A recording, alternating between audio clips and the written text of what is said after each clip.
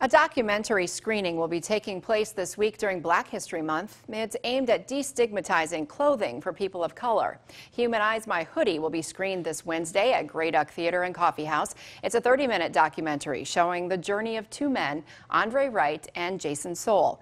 Rochester's Diversity Council says the documentary shows how people prejudge African Americans by what they're wearing. Because somebody might be walking down the street in just a hoodie.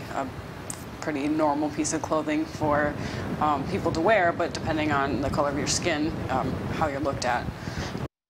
Tickets are $50 a piece. The Diversity Council says that's because proceeds are going to their work outside of filmmaking, including work in prison systems. There will be a Q&A session after that screening. A local food kitchen has long touted the fact that it has served 1 million meals to the hungry. Tonight, an astounding update to that figure. Chris? And we'll look at current trends of the snowstorm and if we will have any chances, even small chances of snowfall after the break.